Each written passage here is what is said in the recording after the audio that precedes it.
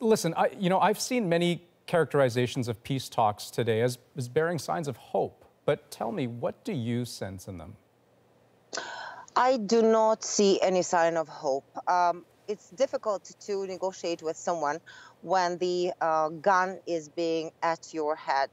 And as Golda Meir has said once, that it's impossible to discuss peace with someone who came to kill you.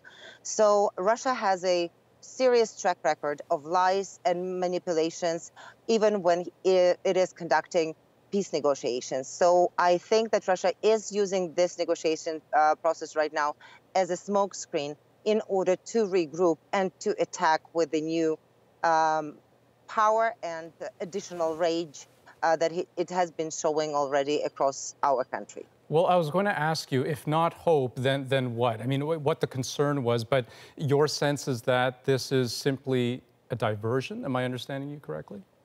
From my perspective, Russia is losing around Kyiv, and that's why it is saying right now that it's going to withdraw. But at the same time, Kyiv has been attacked several times today.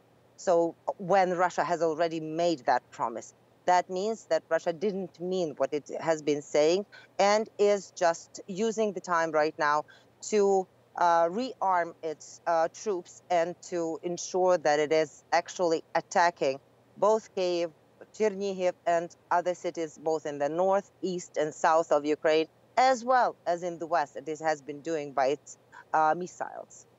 What would be a significant gesture, if not what it's doing now, that is to say it's signaling that it is prepared to stand down to some extent? What would be a significant gesture in your mind that could advance the state of talks right now? You know, I think that some goodwill with even regard to humanitarian corridors not being bombed, not being blown up, that would be already some movement ahead. But we are having the problems to evacuate people from those siege cities and shelled on and pounded on cities at this particular moment. More than 500,000 of Ukrainian people are waiting to be evacuated, and Russia is not providing for that opportunity. So here we go. That's a very, very humane thing to do, even during the wartime. But Russia is not willing to deliver upon that. I'd be remiss if I didn't ask you about Canada's potential role in all of this, especially with your visit to Ottawa upcoming. What is it that you see as part, in terms of Canada's part, that it could play here? There is some talk about Canada perhaps becoming a guarantor of Ukraine's safety if things progress the way as intended. What's your sense of that?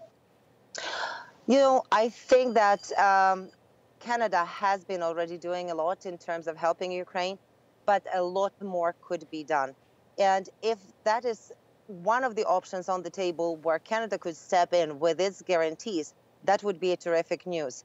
But at this point, I don't think that we actually have had a clear public signal from Canadian government on readiness to do so.